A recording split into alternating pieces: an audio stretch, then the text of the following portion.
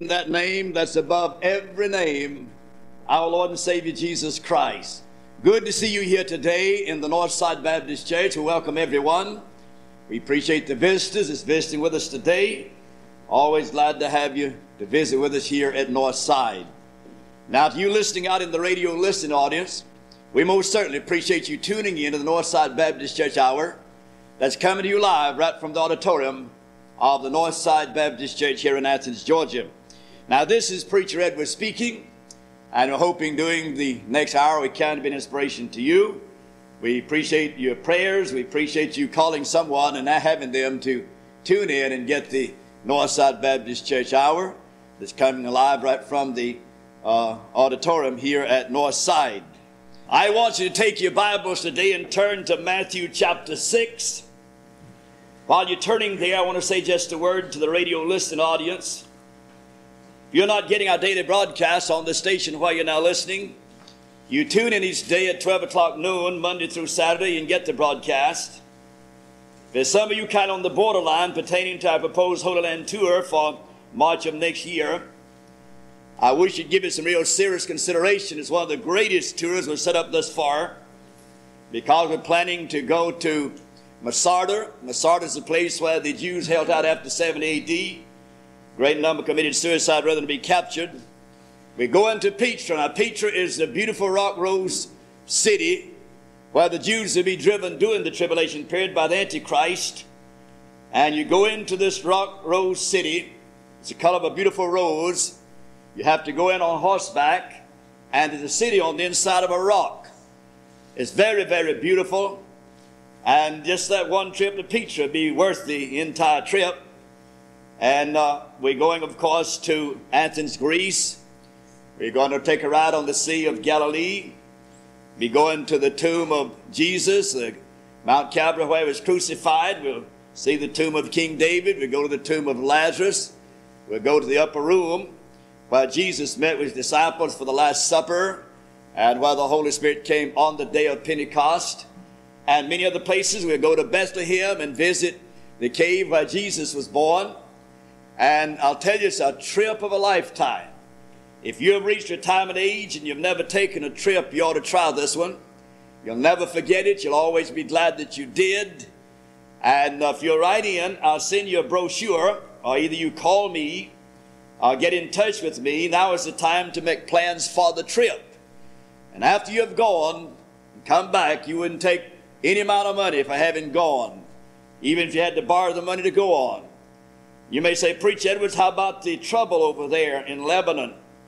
Well, if you wait till all the trouble ceases over there, you'll never go. Trouble's been going on over there since Abraham and Isaac, or rather Isaac and Ishmael got in a quarrel and a fuss at Abraham's tent. And they started there between the Arabs and the Jews. It's been going on ever since, and will continue to go on until Jesus comes back and sets up his kingdom. So there'll be trouble there. Not only that, we don't go into those areas anyway. Our agency will not carry us into those areas where there's trouble. And it's a wonderful 10-day trip. I can't say too much about it because I know the real value of it. Anyone that'll go, I've been there 10 times. I'm looking forward to going back again. And every time I go, I always see something new and refreshing that blesses my heart. So if you're interested, you write to me or call me. My mailing address is Virgil Edwards, P.O. Box 501, Athens, Georgia, 30603 is a zip code number. Let me hear from you next week. This is a faith ministry. I depend upon you that love God to help me keep this program on the air. We've been on in our 36th year daily, and we stayed on by the friends of Christ that love God that keep us on. So you pray for me and write to me. I'm going to bring a message today I brought before. I make no apology for it. Many people want this message on cassette tape, and it will be on cassette tape. I'm going to speak on the subject, Behold the Fowls of the Air. I'm going to bring my bird message today. I've had a lot of people to say, Preacher Edwards, I'd like for you to put that bird message on tape. I'd like to have it. Well, it will be available. It'll be on tape number 91. I'll just write in and say, Preacher Edwards, send me the tape on the birds. I'll most certainly get it in the mail to you in appreciation for a gift of $5 or more. Help pay for expense, help pay for radio time. And if you want this message on the birds, it will be available. So you write to me next week, and we'll get the tape out to you, and you pray for us. Matthew chapter 6, and beginning with verse 25. Verse 25, therefore I say unto you, take no thought for your life, what ye shall eat or what ye shall drink, nor yet for your body, what ye shall put on. Is not life more than meat, and the body than raiment? Behold the fowls of the air, for they sow not, neither do they reap, nor gather into barns, yet your heavenly Father feedeth them. Notice that phrase where it says, behold the fowls of the air. Now when Jesus preached while he was on the earth, he would use birds and animals and fish and flowers and seed and various things there around him as he preached, and use them to illustrate his teaching or his preaching. Nothing wrong in that. And I'm going to use the birds of the air, the fowls of the air today to illustrate my message. And I want you to listen closely and see what kind of bird you are. And you should be able to find out by the time I finish my message today. There are over 40 species of birds recognized in the Bible. A bird's nest is referred to 20 times in the Bible. So the Bible has much to say about birds and about a bird's nest. There's no woodpecker one time that decided he would just leave his part of the country and go west. And he flew for many, many miles and lit up on a big tree, and he thought he would try his bill and peck away and see how it felt to be away from his own country, his own kin, of course. And so he ran back, and coming down with his bill to hit that tree, and about that time lightning struck the tree and split it right down the middle.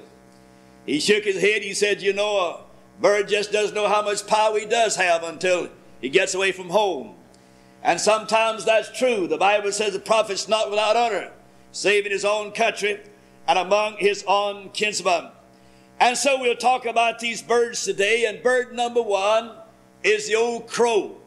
I hear them every day around here. We have some pecan trees, and they love pecans, and they pay us a visit. They get out here in these pines, and they make their noise, whatever you want to call it, and they're kind of an old grumbling type bird. You want to quarrel, seem like. And we hear quite a bit of them this day and time.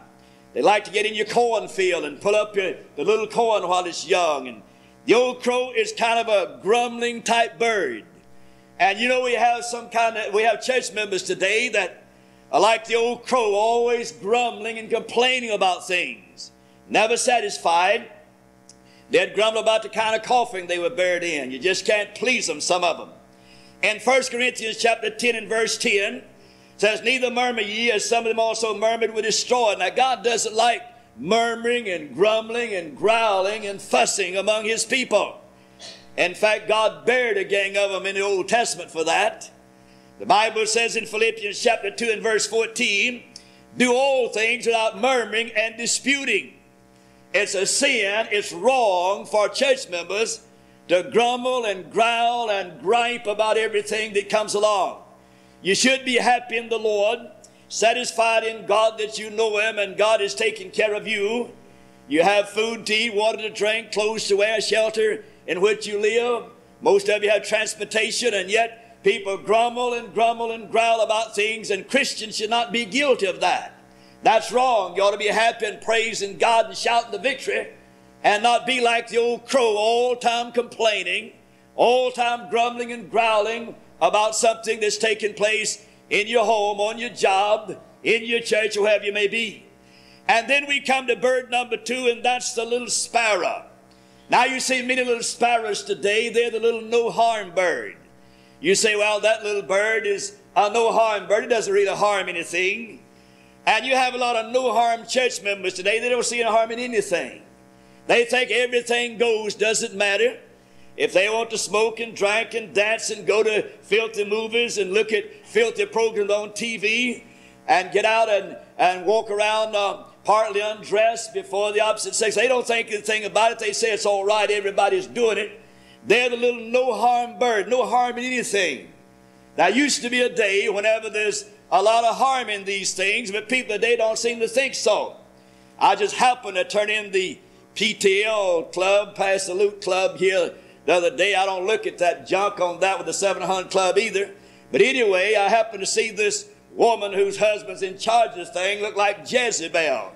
Now, she belongs to the holiness outfit. I can remember so worldly until it's repulsive. No Spirit of God about it. I don't waste my time looking at those programs on the PTL or the 700 Club. If you want to waste your time, all right. Occasionally I might get a pretty good person on there, but who wants to go to a garbage can to get a banana when you go straight to the store? On the 700 Club the other night, they had a fellow on there. I just happened to tune in here. I don't usually look at it. He weighed about 200 pounds more than he should. And he was talking about how he was a member of the KKK for about 10 years. And then he lined up with God, and he told about how he talked to God personally. I mean in person, talked to him personally. He told about how some angels paid him a visit and said the angels got in a fight over him. Now you can conceive of that. The angels got in a fight over him. Really did, he said. And then he went into a certain church and had all the junk he brought from the KKK, carried it down the altar, and then the preacher came down and spoke to him, and the Holy Ghost slayed them both. They all just passed out in the audience. And then they got up speaking in tongues. That old gray-headed fellow that's usually on the program there hollered, amen, and everybody began to applaud that poor old stupid fellow, you know, like they thought that really happened. That's a lie of the devil. The angels didn't come and fight over him. He did not see Jesus Christ. The Holy Ghost did not strike him down, and he did not speak in biblical tongues. Yet that deceived crowd, gullible crowd that follow that type stuff, all began to applaud him and say, praise the Lord, praise the Lord. And they don't know any more about spiritual things. The cow knows when Sunday comes. That's pathetic. No harm in anything anymore. Now, I know some of you in the radio listeners don't like it, but you can leap it, lump it, or whatever you want to do. It's the truth anyhow, whether you be here in the auditorium or out there in the radio listeners. I'm telling you the truth. Now, in these last days, people are deceived by such junk as that. They have beautiful scenery, beautiful backdrops, and they have beautiful people to come in, but it's very deceptive. The Holy Ghost of God is not in that type stuff. They have people speaking in tongues that's not even saved. All kind of different denominations. They have Protestants, Catholics, Lutherans, Baptists, holiness, and all of that crowd all come in and join up and all try to speak in tongues. And God's not in a million miles of that type stuff. That's the ecumenical movement today that the devil is using to build the one world church. And you better be aware of it. Now, there's people say there's no harm in anything anymore. The Bible says in 2 Corinthians chapter 6, verse 17, 18, come out among them and be ye separate, saith the Lord. If you belong to some of these old apostate institutions that support modernism and liberalism and belong to the World Council of Churches or a National Council of Churches, you better find out what you're doing, what you're supporting. You'll face God in the judgment. In 2 Corinthians 7:1, dearly beloved, let's cleanse ourselves from all filth of the flesh and spirit, perfecting the holiness and the fear of God. We find today there's still some harm in some things, and there's some things that Christians should not do. More women today are dying with lung cancer because of smoking than dying with breast cancer. Years ago, breast cancer was the cancer that carried most women out of this world. Today it's lung cancer, all because of smoking and drinking. And you need to realize that. I visited a lady in the hospital the other day, and she was sucking one cigarette after another. She said she was an alcoholic. Of course, she was a drunkard, of course. They call them alcoholics. I said, are you saved? She said, yes, I'm saved, but I'm an alcoholic, and I suck one cigarette after another.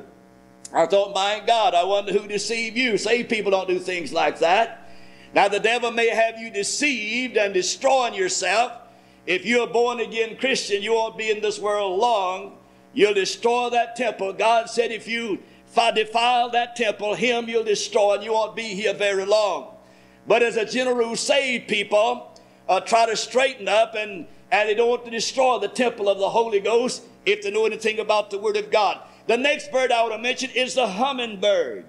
Now, sometimes I see a little hummingbird right out here on our patio. We have some flowers out there. And that little bird will come easing in. He'll light on a flower to try to find little insects there. And then he'll scoot backwards, and then zoom, he goes back the other way. Then zip, he's gone the other way. You can't tell whether that bird's coming or going. Now, you have a lot of church members like that today. You can't tell whether they're coming or going. They may be here on Sunday and they may not. They may stick with you and they may not. You don't know where they are.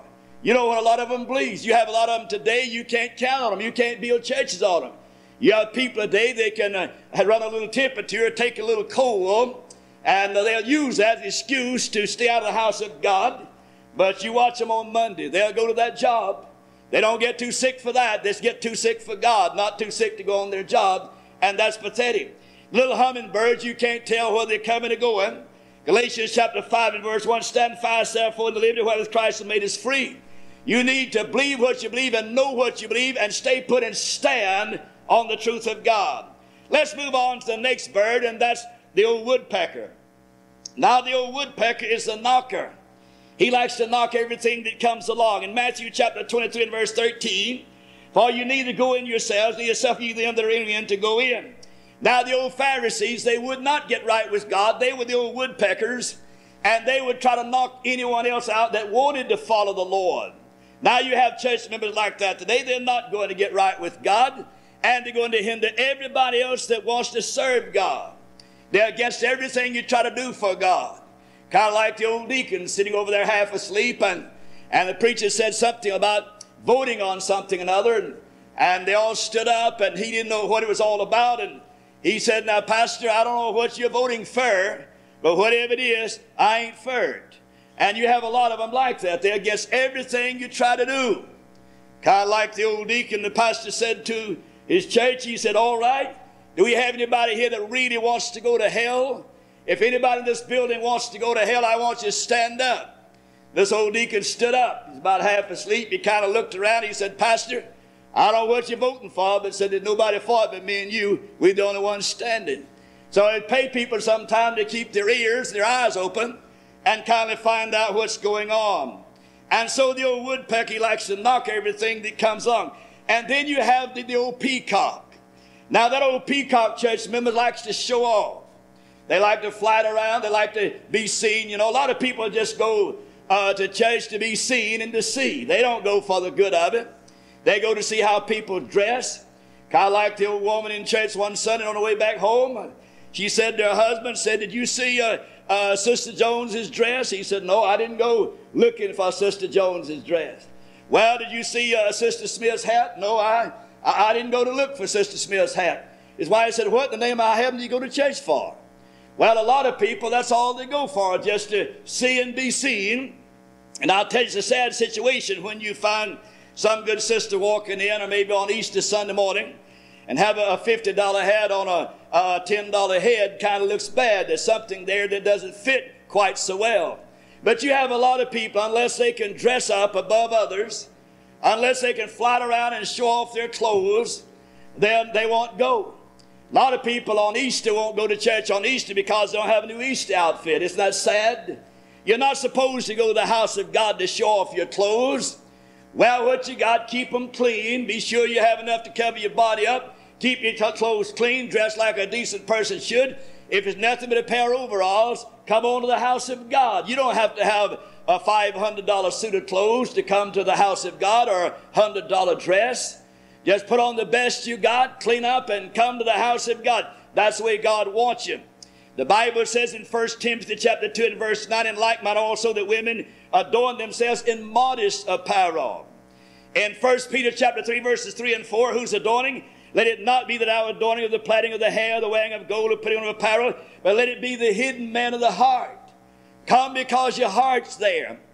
Not because you're dressed to be seen, but come because your heart is in the house of God. Then we move to the next bird, and I must hurry along because I got a coop full of them here. I want to get out to let out the coop this morning, because I want you to find out what kind of bird you are.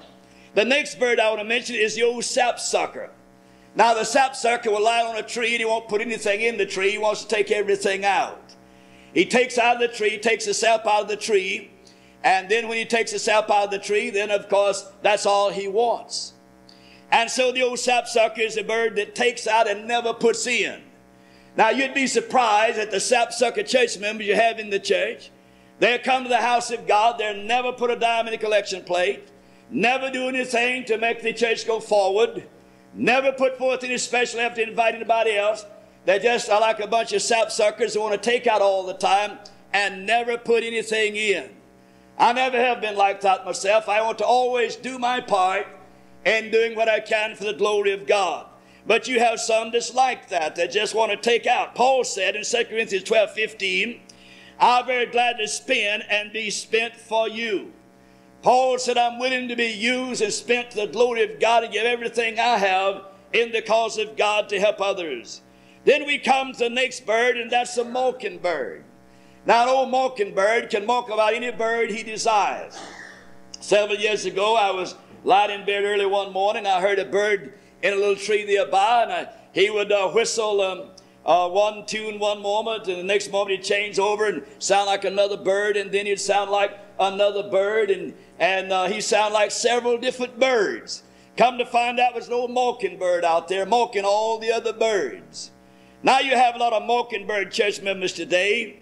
They want to mock everybody, joining on every kind of religion, and look at everything that comes on PTL or 700 Club and swat it up, and so gullible, eat everything that they talk about there. And then they want to go along with all different denominations and different groups regardless of what they believe, and just be with the crowd. They can say good God on Sunday and good devil on Monday.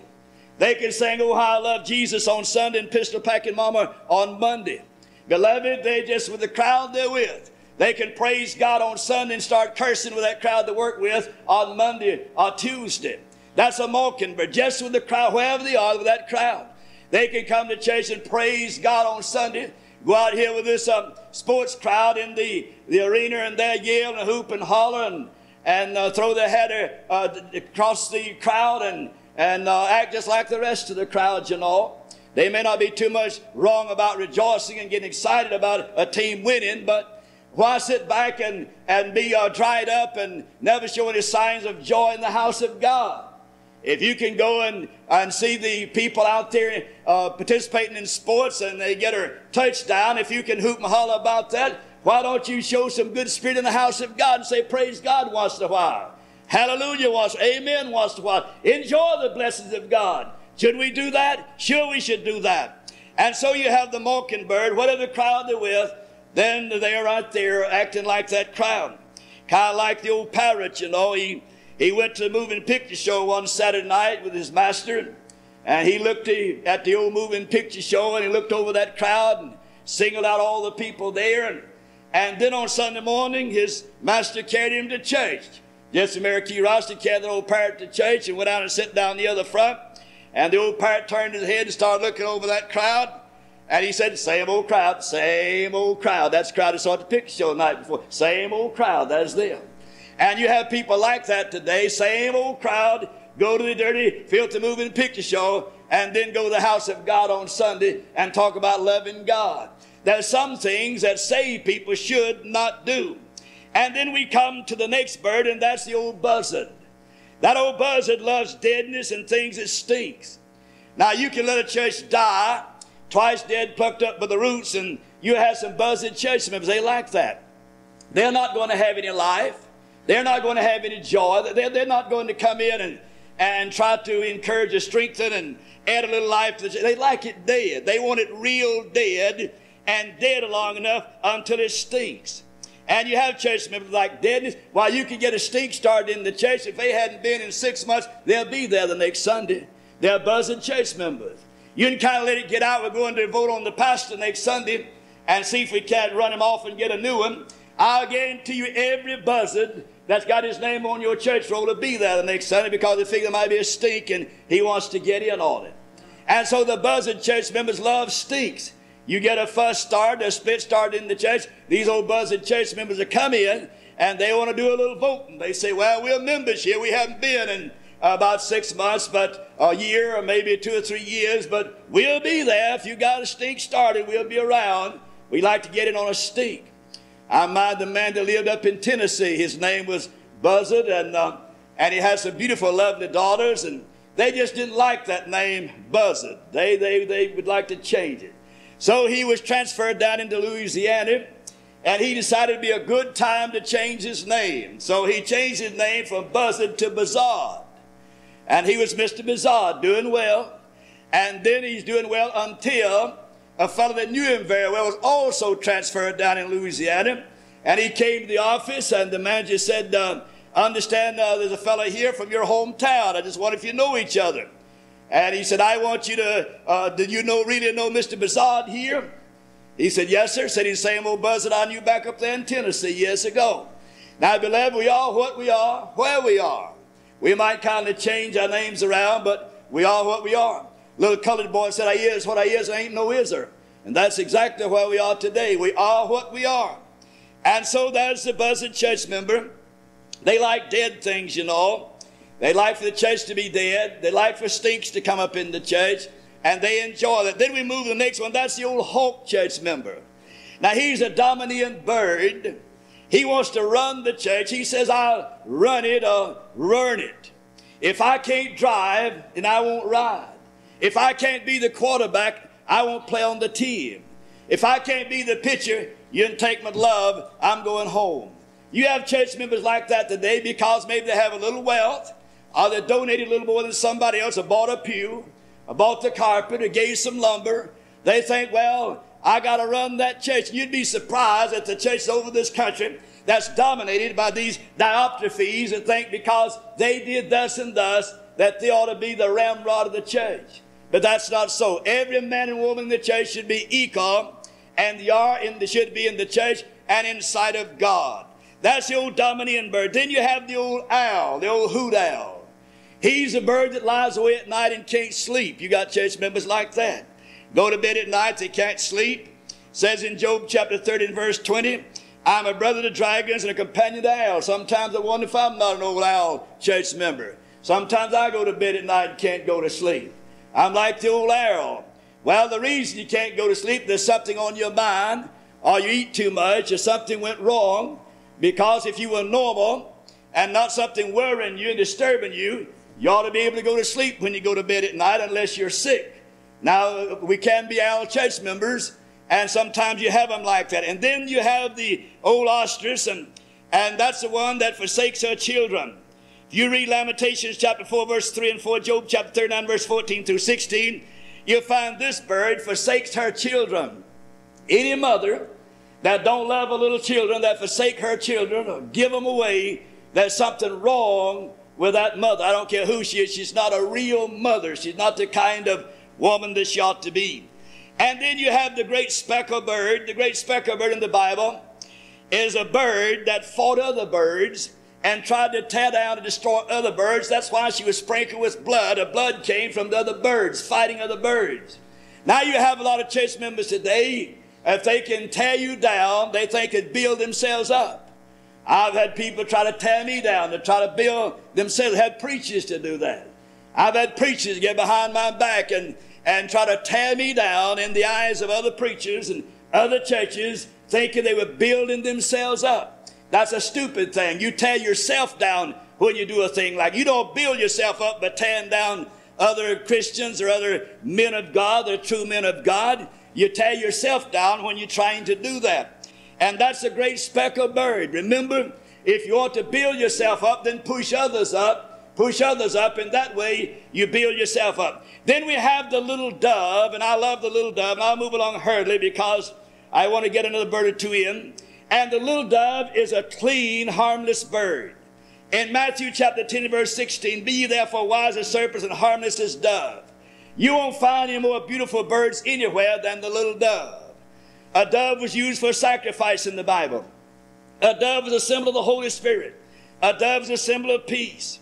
A dove is a home-loving bird. A dove is a clean bird. A dove is a harmless bird. And a dove is true to its mate. They tell me if a dove's mate get killed or die, that they don't take up with another mate. They just go alone until they die. That dove is a beautiful, beautiful bird. That's the kind of bird we all should be, like the beautiful little dove. The dove is a beautiful, clean bird, symbol of the Holy Spirit. And then you have the eagle. Now, I'm not going to say too much about this eagle because that's a sermon within itself. The eagle and her young. I have a message or two I preach on the eagle. And it takes about an hour almost to preach that sermon on the eagle. It's a wonderful, wonderful thought about that old eagle. As you move through the Bible, God called Israel, said Israel was carried away on eagle's wings. The Bible says in Deuteronomy 32, verse 11 and 12, as an eagle stirreth up her nest, flutteth over her young, spreadeth abroad her wings, taketh them, beareth them on her wings, so the Lord alone did lead him. Talking about Israel. In Exodus chapter 19, verse 4, I bare you on eagle's wings and brought you unto myself from the land of Egypt. That eagle is a great bird in the Bible and a full sermon within itself. And I won't try to take time to try to talk about the eagle today, because that would take at least 30 more minutes. But you know, we have all kind of birds today. Now, when some churches want a new pastor, this is what they want. They want a new pastor with the strength of an eagle, the gentleness of a dove, the grace of a swan, the eye of a hawk, the friendliness of a sparrow, the night hours of an owl, the industry of a woodpecker, the attractiveness of a peacock, the tough skin of a gander.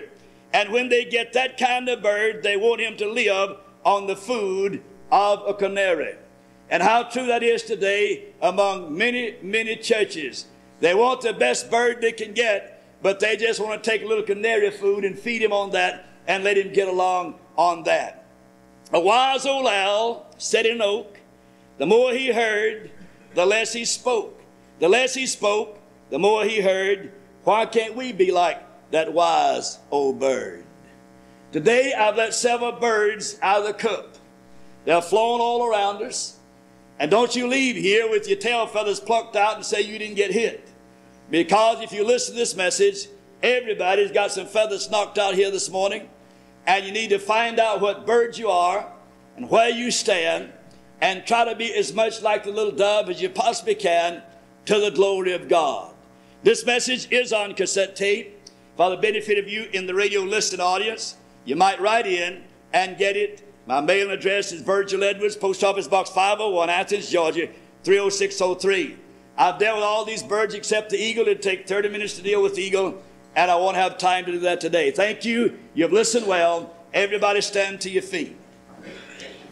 Our Father, I pray today that you'll take the message and use it. Help us to find out where we stand.